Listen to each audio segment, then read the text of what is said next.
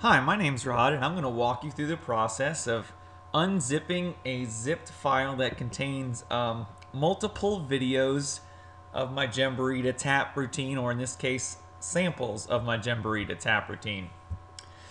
So what we have here on the desktop is a folder in zip format, and zip format is a special compressed format that makes it easier to send multiple files online. Unfortunately, we can't use the contents of this folder until we quote-unquote unzip it, or the more technical term is extract the files. And I'm going to walk you through that process right now. So the first thing I want you to do is, on an empty area of the desktop, right-click, select New, and then go to Folder. Alright, so we're going to create a new folder, and I'm going to call it Jamboree. I don't recommend that Sorry about that. I don't recommend you name it the same as the zip folder, because then you might get confused. So name it slightly different. I'm going to just name it Jamboree instead of Jamboree sample. Once you've done that, go to the zip folder and double click it. And inside the Jamboree sample zip folder, I want you to find the Jamboree sample regular folder. Right here it is. You can see the little folder icon and it says file folder. I want you to click that, double click it and open it up. And inside it you see three files actually. You see a .ds store file. Well, that's essentially a junk file created during compression, so you don't really need that, so just ignore it. And what I want you to do with this next one, it's a Jamboree sample, it's a QuickTime movie. I want you to click on it. Then I want you to hold the shift button down and click on the one below it too. Now from here you can click and drag these right over here into your new Jamboree folder that you created on the desktop and let go.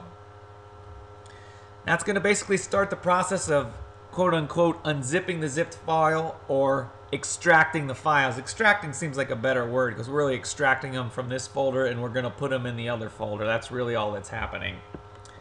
So this process is going to take a short little while, and you're more than likely to get this little pop-up window that asks you, do you want to copy this file without encryption? Well, yeah, I do, because I don't really need the encryption. Who needs to encrypt these sample video files? It's not necessary.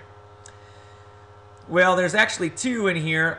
I know it says one found. I'm going to click this checkbox just so that I only have to click yes once and I don't have to click it multiple times. So it's up to you what you want to do, but I recommend to click the checkbox. Then I come over here to yes and I click yes. And once I do that, it's going to go through the process of extracting these files, or essentially transferring them from the zipped folder where I can't use them into the regular folder, the Jamboree folder that we created on the desktop, and that way I will be able to use it. So I'm going to go ahead and pause it, and well, I guess I don't need to. That happened quick enough. Alright, so once the transfer's done, you can X out this window. You don't need it anymore. And go to that folder you created, double click it to open it up. And inside, the first thing you see, Jamboree sample here, is a QuickTime movie file. The little blue Q lets you know it's a QuickTime movie file. And QuickTime is just a program.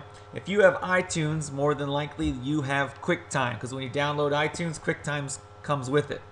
If you don't have QuickTime, go to Google and search for download QuickTime. Follow the links and you can get QuickTime on your computer. I highly recommend it. Now if you want to open this file and you want to make sure you open with QuickTime, right click it, go to open with, come down to QuickTime Player, click on that, and it'll pop right up. Now when I play this video, it's going to appear choppy or out of sync. It's not because it is, it's because of the video capture software I'm using can't capture live video that well. So when you download the sample, you'll see that it looks just fine and it plays just fine. But I'll go ahead and hit play here so you can get a little idea of it here. Yeah. Watch the sample. We got it.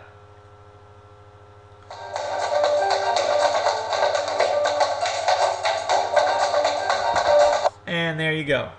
Now, before I open this next one, let's carry over to my second video, and I'll show you how to open the other one as well and view it on your computer. So keep watching.